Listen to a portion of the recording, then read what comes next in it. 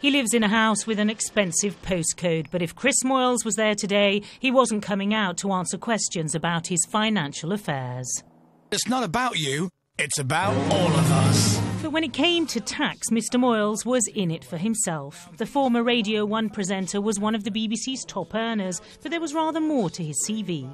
In 2008, he tried to reduce his liability through activities which sound more Del Boy than DJ. His tax return said he was flogging cars on the side.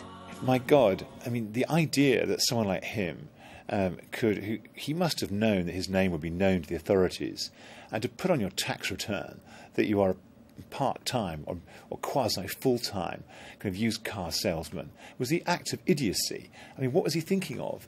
He was thinking he could avoid handing over a whole lot of money to the taxman, and here's how. Chris Moyles signed up to a tax avoidance partnership called Working Wheels. The joining fee was £95,000.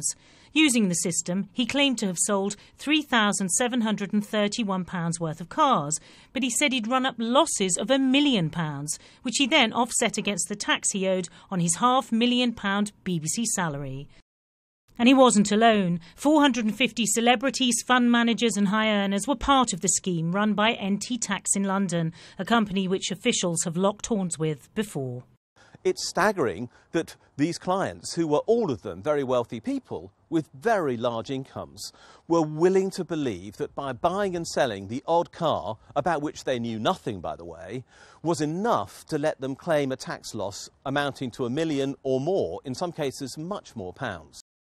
A tribunal found that Moyles had no interest in the used car trade and joined the scheme only to make a tax saving. And the broadcaster took not to the airwaves but Twitter to respond, denying doing anything illegal but saying, "I'm not a tax expert and acted on advice I was given. This was a mistake and I accept the ruling without reservation. I take full responsibility and have learned a valuable lesson."